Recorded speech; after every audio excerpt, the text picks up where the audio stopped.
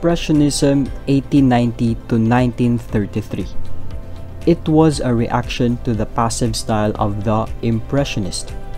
Early Expressionism was considered part of Post-Impressionism. In fact, one of the pioneers of Expressionism was the Post-Impressionist Vincent van Gogh. Expressionism is characterized as a deeply personal style in art. An expressionist artist communicates personal feelings about the subject rather than just painting what he or she sees. The message of the artist takes precedence over the realistic depiction of the subject.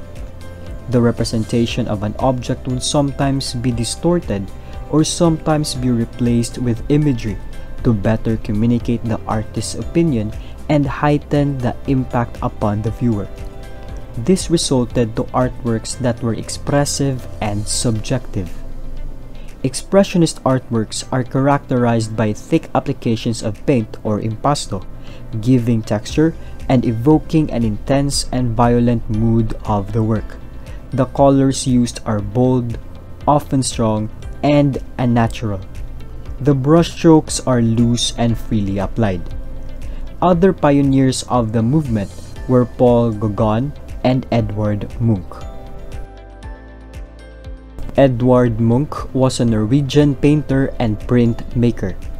He was born in 1863 in Norway. Edvard Munch's life is full of tragedy and death. He lost his mother when he was 5 and his elder sister a few years after. One of his younger sisters suffered from mental illness and his brother died a few months after getting married. These experiences were later expressed through his art. That is why most of his well-known artworks use images that evoke the feeling of anxiety, isolation, rejection, and death. One of his most famous works is The Scream. Painted in 1893, this artwork exemplifies the characteristics of Expressionism. The painting offers an insight to the artist's inner anxiety, which he called soul painting. It placed more importance on the meaning the artist is conveying rather than showcasing technical skill. The inspiration behind the painting came while he was walking down the road with his friends at sunset. To others, this might inspire a beautiful landscape, but for Munch, this simple outing turned into a haunting moment of extreme existential crisis. In what sounds like a panic attack, Munch is overwhelmed by feelings of exhaustion while also struck by an almost violent wave of anxiety.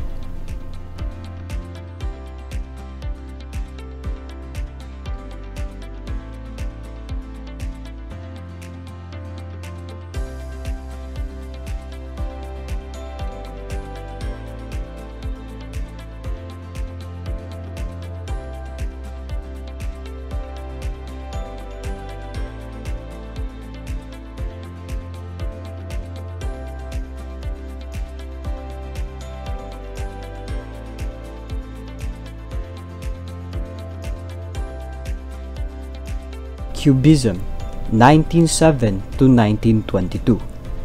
The Cubist style derived its name from the cube, a three-dimensional geometric figure composed of strictly measured lines, planes, and angles.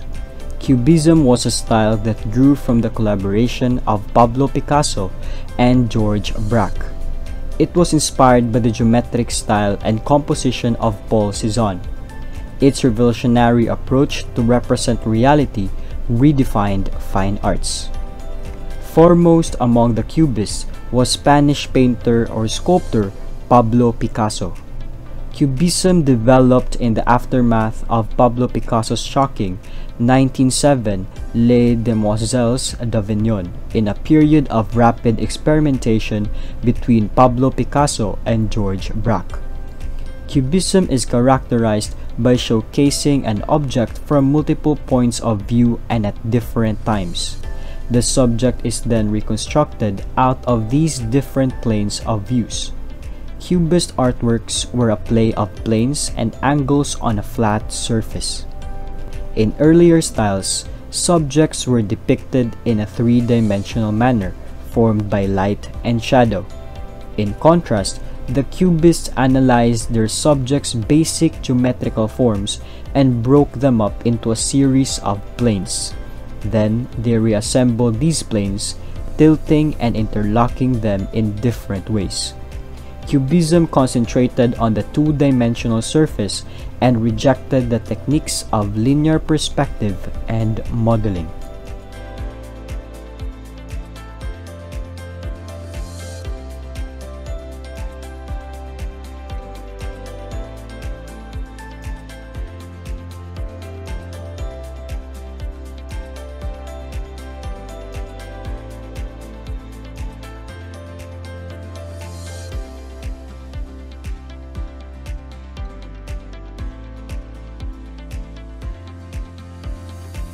Dadaism, 1916 to 1924.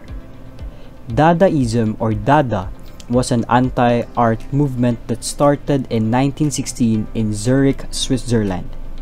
It was a reaction to the First World War and the rebellion against the ruling establishment as well as the art institutions that supported it. It was a movement against everything that the Dadaists believed contributed to the First World War.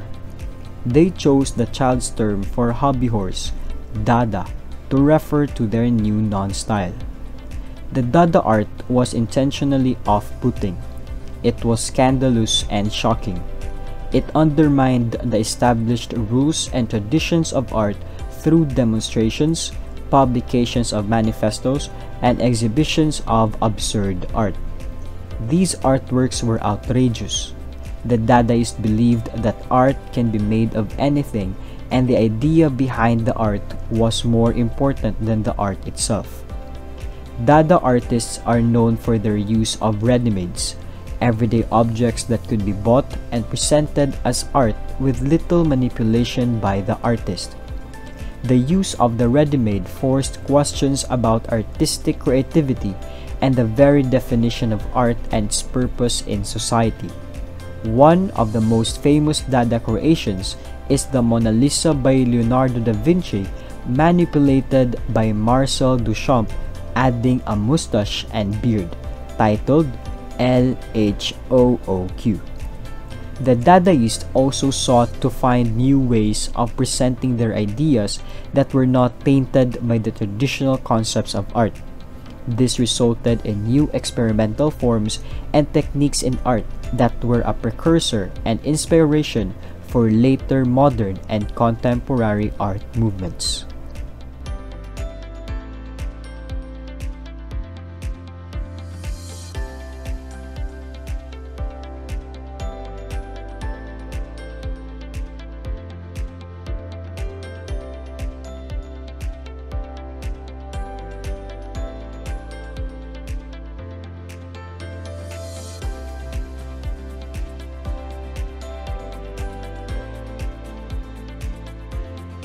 Surrealism, 1924 to 1966.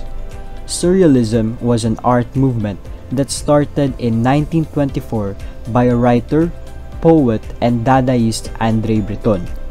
It started as a literary movement but was adopted to the visual arts. Surrealism was influenced by the works of the psychologist Sigmund Freud. Freud stated that dreams were people's subconscious way of dealing with personal issues and realities. With this mindset, Surrealists believed that dreams and subconscious were as real as the waking state and set to free the creative power of the subconscious. Surrealists expressed their art through a realistic depiction of objects, but is set or distorted beyond the capabilities of reality.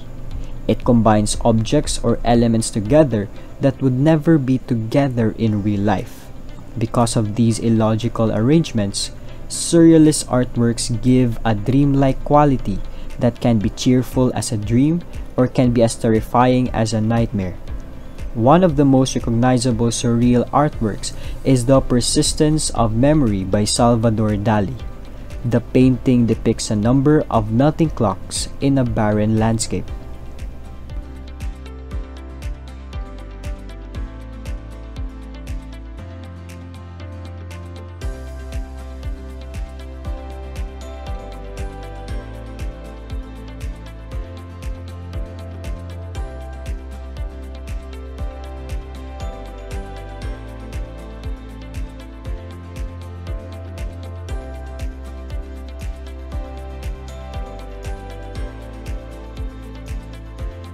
Abstract Expressionism, 1943 to 1965.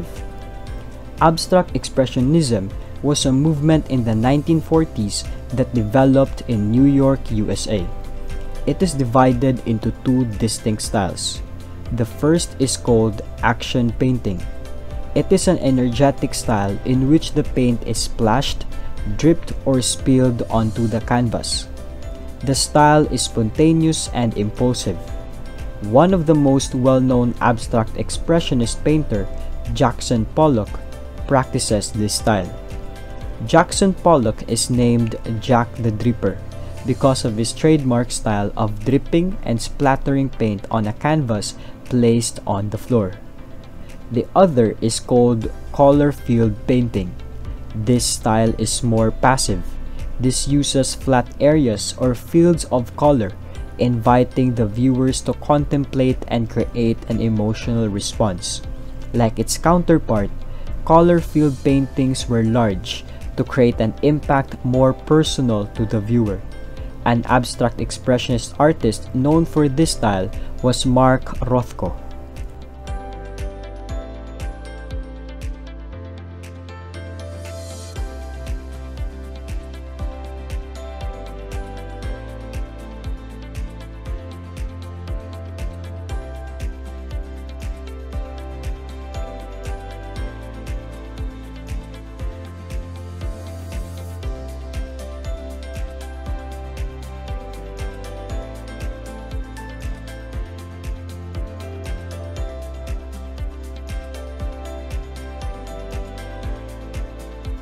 Optical art, 1964 to present. In 1964, a new art form came into the scene called optical or op art, as named by Time magazine. Op art is an example of kinetic art, an art form that fools the eyes into thinking that the artwork is moving.